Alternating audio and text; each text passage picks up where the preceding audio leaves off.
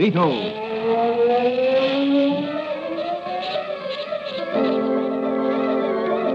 Sweeping down upon the underworld to smash gangland comes the mysterious, all-powerful character who is a problem to the police, but a crusader for law.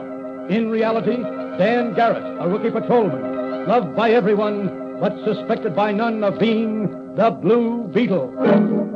As the Blue Beetle, he hides behind a strange mask and a suit of impenetrable blue chain armor, flexible as silk, but stronger than steel.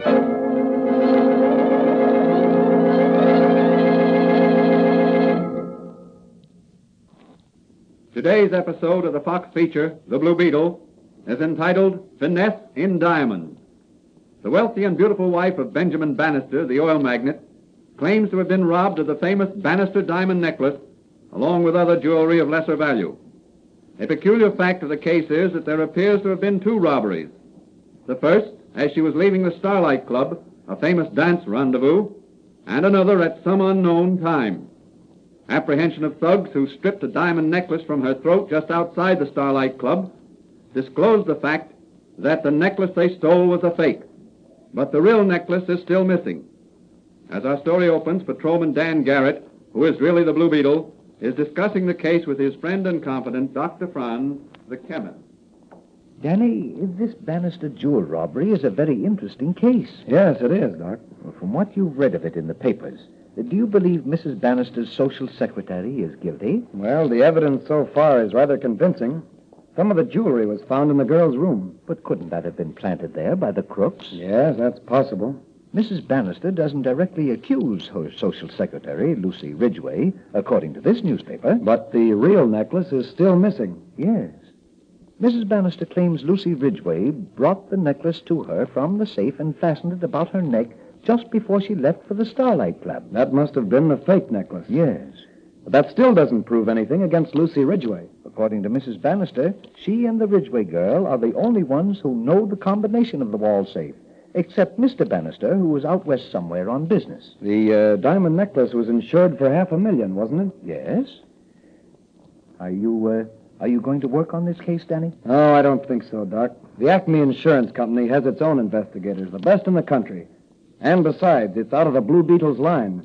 No unfortunate individuals are involved. There's the phone. Excuse me, Danny. Hello?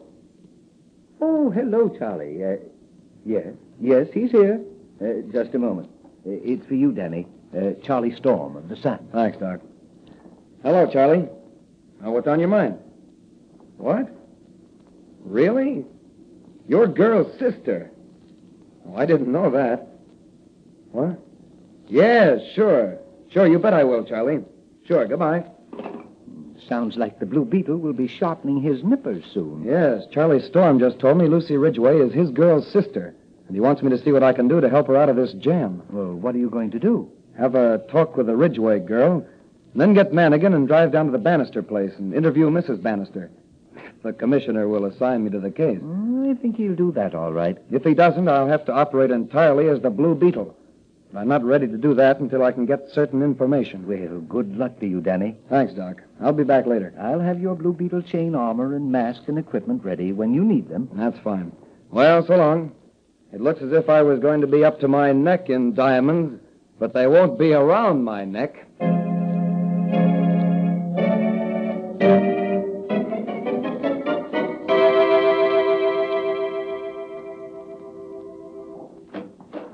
Here's the Ridgway girl, Dan. Thanks. I'm Dan Garrett, Miss Ridgway, a friend of Charlie Storm's. Oh, yes? Charlie asked me to do what I can to help you in this unfortunate case. Now, suppose you tell me what you know about this jewel robbery. Well, all I know is that the night Mrs. Bannister was held up and robbed of what proved to be a joke diamond necklace, I was awakened by Mrs. Bannister and some police officers and questioned about the disappearance of a diamond necklace. Were you aware of the fact that there were two almost identical necklaces? Yes. Mrs. Bannister told me some time ago her husband had urged her to have a duplicate necklace made of imitation diamonds to wear when she went out in public.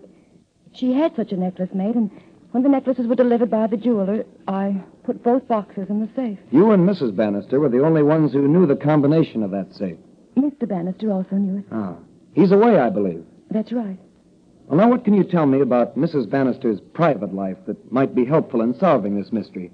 What has she done recently, and with whom has she been associating? Oh, I'm afraid I couldn't divulge things like that. Now, I assure you, Miss Ridgway, the information will only be used to right any wrong that has been done. Well, Mrs. Bannister has been losing heavily at bridge recently. She's been rather more than attentive to Don Ricardo, the orchestra leader at the Starlight Club, since Mr. Bannister has been away. And last week she had a long interview with Mr. McCaffrey, a private detective from the Acme Insurance Company. Before the robbery? Yes. Have you any idea what the interview was about? No, but I noticed she seemed quite thoughtful after he left and a bit more cheerful, as if something had relieved her mind. That's very interesting. Oh, please, when can I get out of this horrible place?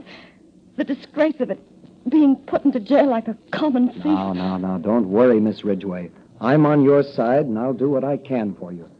But I think that for the present, you're safer in than out of jail.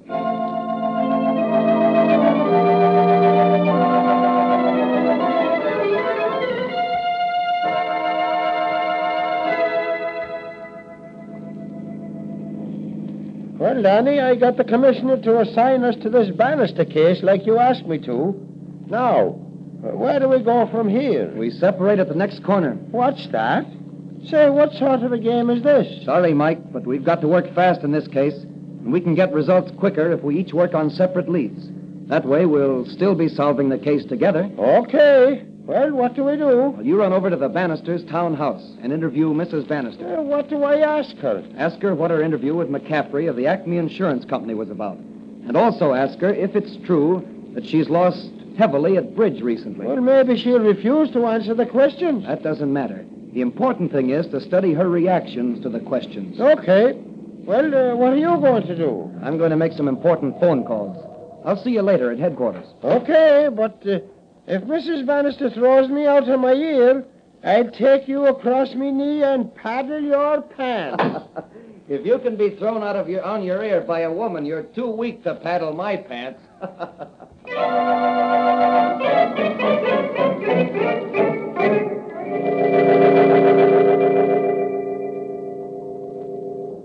Well, everything's ready for you, Danny. Thanks, Doc. Now, I'll only take the magic ray and the Blue Beetle flashlight with me tonight.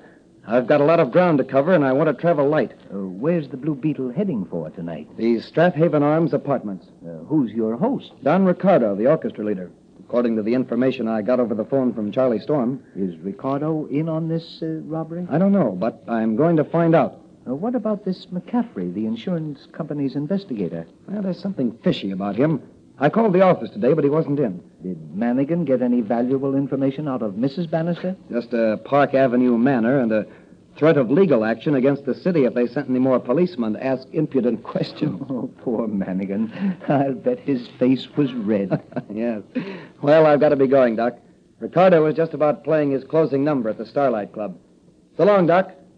Diamonds are trumps, and the Blue Beetle is playing to win.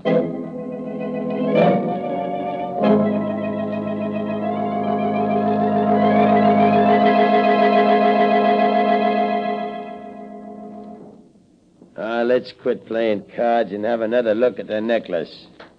Well, there it is. Oh, boy, they sure are a pretty mess of sparklers. Yes, we should realize quite a sum of money on them. Is it not so, Mac? About $100,000. Huh? Is that all? Sure. The necklace has to be broken up. The diamonds sold separately. Oh, I see. Well, then there's a part of the insurance your company pays over to the Bannister dame, hey, Mac? That's right. We'll get 20% of that. Well, that's another $100,000. With my share, I can go home to South America and marry my sweet senorita. Say, where's the fence? You said he was coming over tonight and make us a bid on these sparklers. He'll be here in a minute. That's probably him now. Open the door, Ricardo. All right. The Blue Beetle. Who is it, this Blue Beetle? I do not know him. Oh, he's a masquerader. Who runs down criminals. I'm afraid you're on the wrong track, Blue Beetle. There are no criminals here. Well, what is it you want? I'd like to talk with you alone, Ricardo. Oh, but what about? As you see, we are playing cards. Well, why not deal me in? I'll make the fourth at bridge. We're expecting the other player any minute.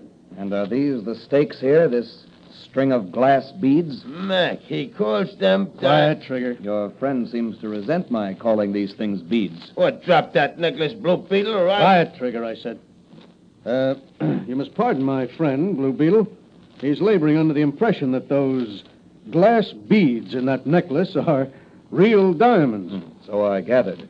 I must say this necklace is a very good imitation of the famous Bannister necklace. Ah, that must be your fourth at bridge, so I'll be going. I'll talk with you some other time, Ricardo. By the way, gentlemen, if your visitor is by any chance a fence to whom you hope to sell the necklace, I'm sure he'll verify the word of the Blue Beetle. Those diamonds are fakes.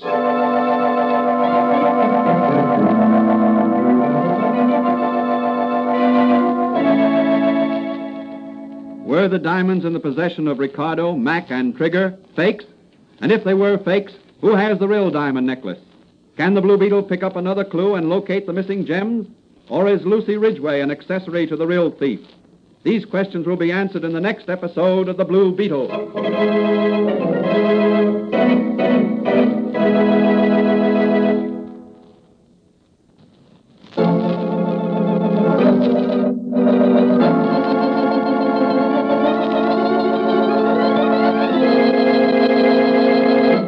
The Blue Beetle is a copyrighted Fox feature appearing in Mystery Men Comics magazine and the Blue Beetle magazine.